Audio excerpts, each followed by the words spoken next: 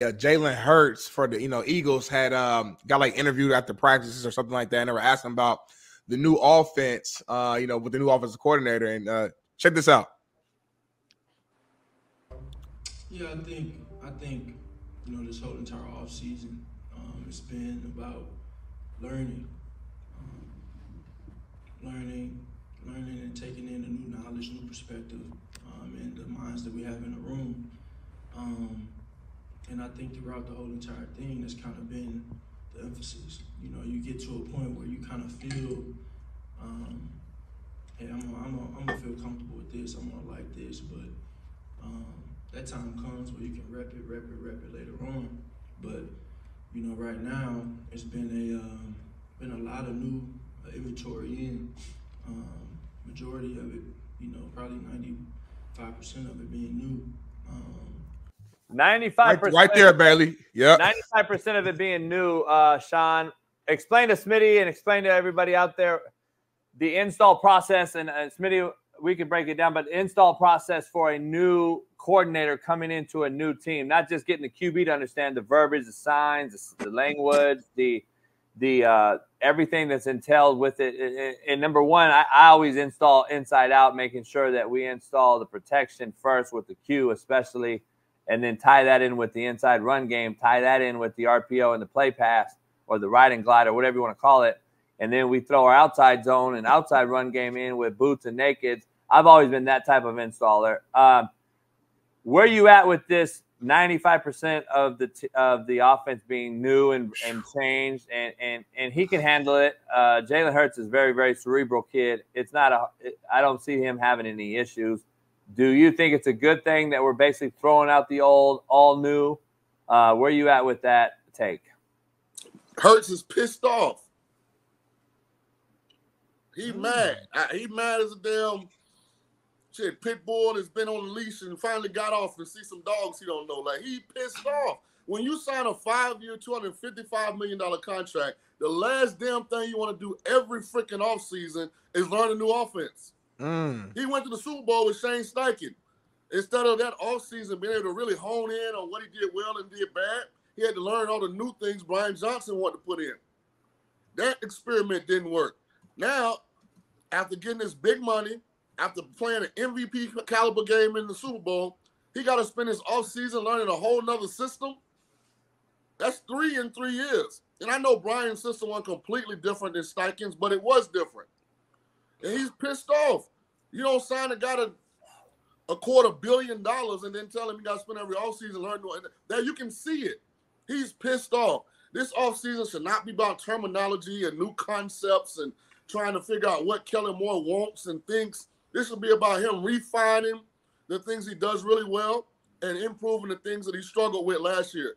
I had to deal with it. I had 4 coordinators my first 4 years in Tampa. As a rookie quarterback, JB, I had Mike Shula.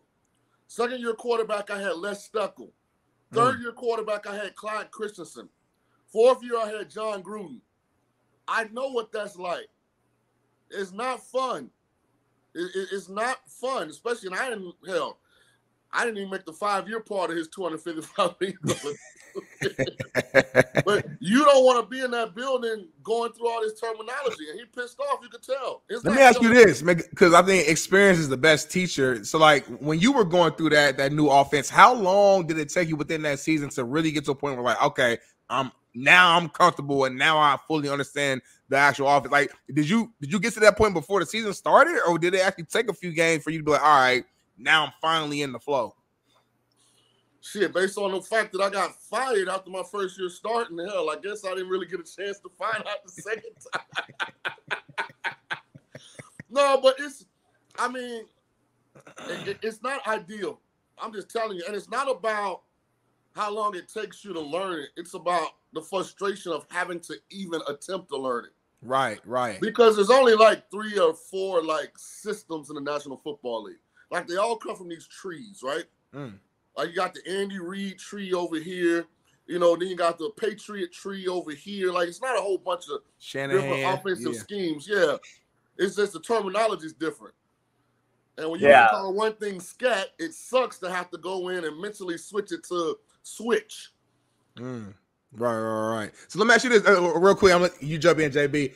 Should we be concerned for Jalen Hurts and the Eagles in terms of them having another quote unquote down year? I know last year they went 11-6, I believe, and made it to the playoffs, but all year long, even with those wins, you guys are watching the games. They didn't really look like the Eagles from the previous season, and obviously got knocked out pretty quickly there in the playoffs. Like with this going on and 95% of the offense being new, like, do you have concerns?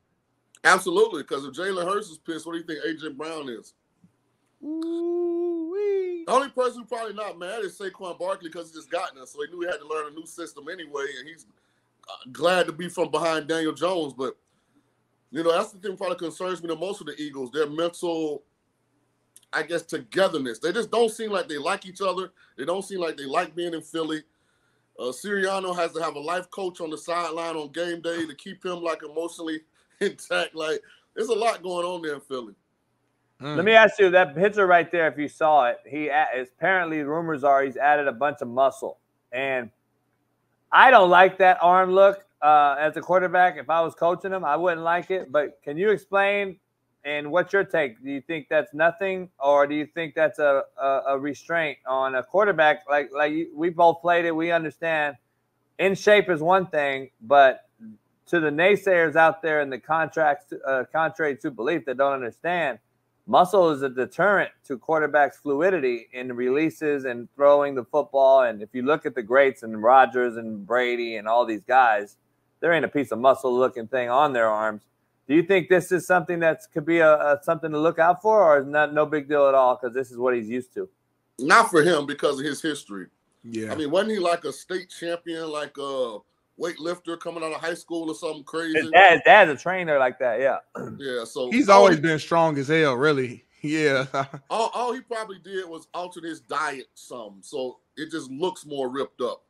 But I bet weight-wise, he's lifting the same thing he's always lifted. I'd probably be more worried about Bryce, because Bryce Young looks like he put on some weight, and he's never looked like that, how it's going to impact him.